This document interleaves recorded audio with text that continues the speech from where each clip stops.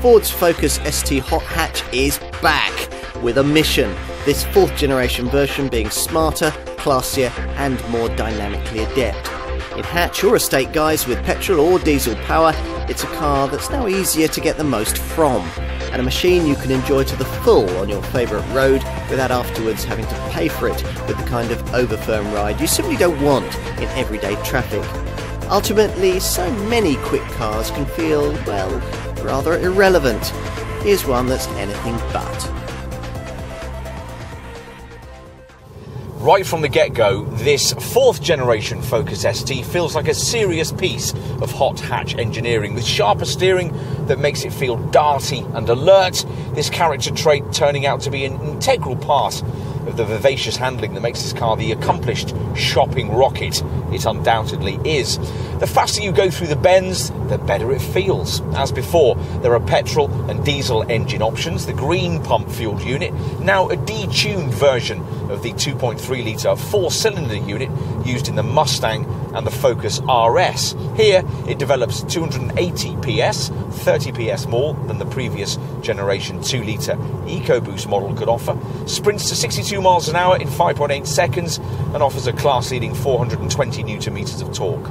The alternative diesel variant, which is what we're trying here, has nearly as much pulling power, 400 Nm, but a rather less impressive 190 PS available from its 2-litre EcoBlue power plant. Still, there's compensation, of course, in the black pump-fueled version's efficiency. WLTP rated at up to 58.8 mpg on the combined cycle, with 125 grams per kilometre of NEDC-rated CO2 emissions. Whatever kind of Focus ST you go for, petrol or diesel, hatch or estate, there's lots to aid this car's prodigious cornering bite. A stiff ST2 platform, grippy Michelin Pilot Sport 4S tyres and a clever SLA suspension setup that lowers by 10mm, incorporates thicker anti-roll bars and features spring and damper units that are 20% stiffer at the front and 13% firmer at the rear.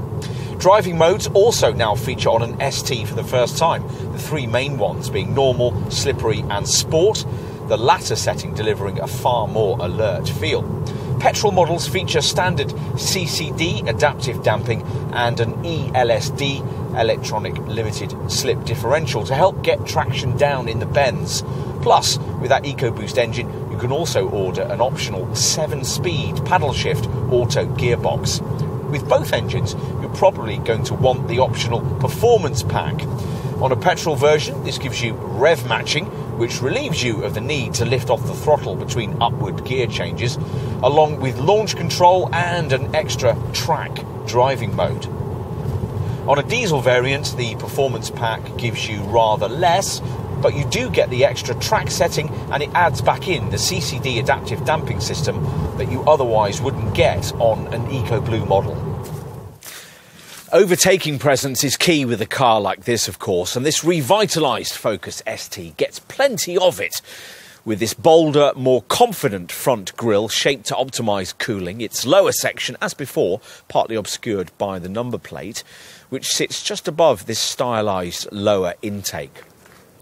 When it comes to the really significant styling changes made to this 4th generation Focus ST model, though, you'll learn more from a profile perspective, especially if you choose this 5-door hatch body shape over the alternative estate variant. A full body styling kit is, of course, a continuing part of the ST package and includes these bulging side skirts that emphasise the 10mm lowered chassis height.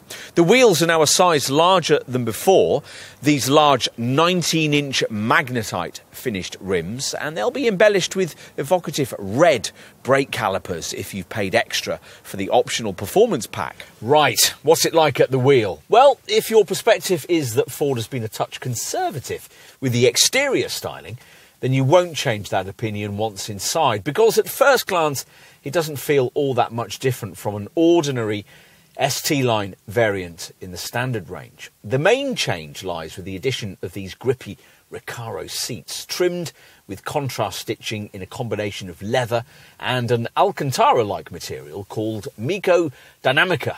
alloy pedal covers, faux carbon trim inlays, an ST embossed aluminium gear knob, grey-stitched floor mats and branded scuff plates on the sills complete the ST embellishments. These chairs position you a touch lower this time round, though you're still perfectly placed behind the thick-rimmed, leather-stitched sports steering wheel on which resides the all-important Drive Modes button.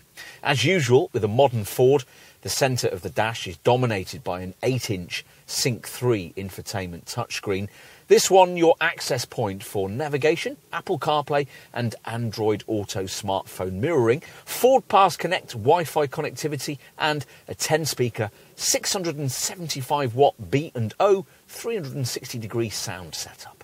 Time to move rearwards. The space on offer here certainly doesn't redefine the current segment standard, but it does at least now typify it. In this Focus, backseat folk are at last now treated much as they would be in a rival Golf GTI, thanks to the way that this Mark IV model's new C2 platform has freed up 56mm more knee clearance, 78mm more legroom and 60mm more shoulder room.